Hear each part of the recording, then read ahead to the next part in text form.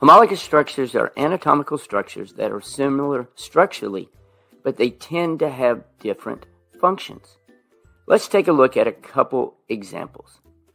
Take a look at the arm of a human, the leg of a cat, leg of a horse, wing of a bat, and a flipper of a dolphin.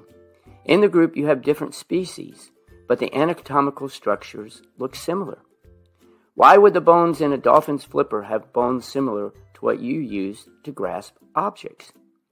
These are homologous structures, similar anatomy, different functions. Notice that they are made up of similar bones. Each structure has a humerus, two forearm bones, the radius, which is in green, and the ulna, which is yellow, metacarpals, and phalanges. Notice that the dolphin has 5 phalanges, just like we have 5 fingers. But also notice that each structure has a slightly different function. The horse uses the structure to walk and run, and the bat uses the structure to fly, and again, the dolphin uses it to swim.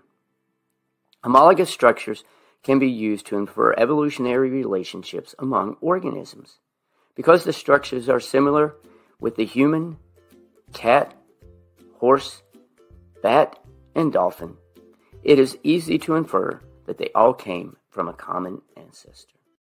Analogous structures are basically the opposite of homologous structures. These structures are anatomically different, yet have a similar function. Let's take a look at 2 examples.